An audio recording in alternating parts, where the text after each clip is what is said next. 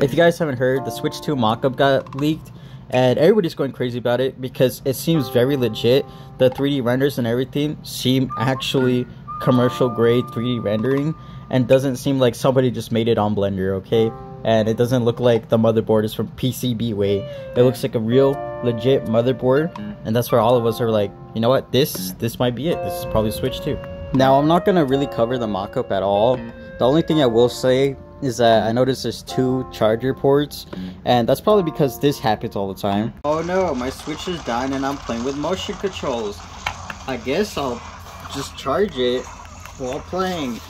Oh, fudge! Also, because I sound sarcastic, PCBWay is amazing. I'm just saying it doesn't look like someone just like made a fake one and got it from there. With all that out of the way, I just wanted to say that, you know, Nintendo is very innovative, and this console, the only difference that I see is the magnetic Joy-Con. You know, they always do stuff that's very creative and just blows me out of the park, but this time it's kind of just like, yeah, you're getting an updated Switch.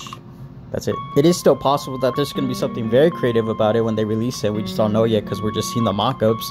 But even if they don't, I get it, you know? It's like, Switch worked, why not go the safe route, do a Switch 2 with upgraded hardware, and do stuff that we wanted from the Switch 1, like Spot Pass or even themes.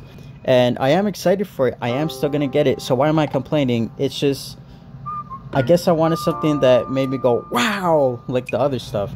Kind of like the Wii with the motion controls, the Wii U with the tablet, and it's like dual screens but separated, which was really cool. The 3DS, which is a 3D screen, and then the Switch, which had, you docked your screen, bam, it's on the TV. It's like, what? And then Nintendo's like, but wait, there's more. And they take off the remote and you're like, whoa, what? And you guys can argue, it's like, well, Nintendo didn't make motion controls. It's like, yeah, but they implemented it into a console, which is crazy, you know? Like the 3DS, when it came out, I was like, what? You don't need glasses to see 3D? That's crazy. I gotta see how this works. And it worked, and I was like, what? What? Wow. You know? And that's kind of what I expected. And what I'm trying to say is I really hope that the next console isn't just a Switch 3. You know, I hope they do something very creative again, and it's the next big thing. But yeah, that's all I had to say. And Nintendo, I love you.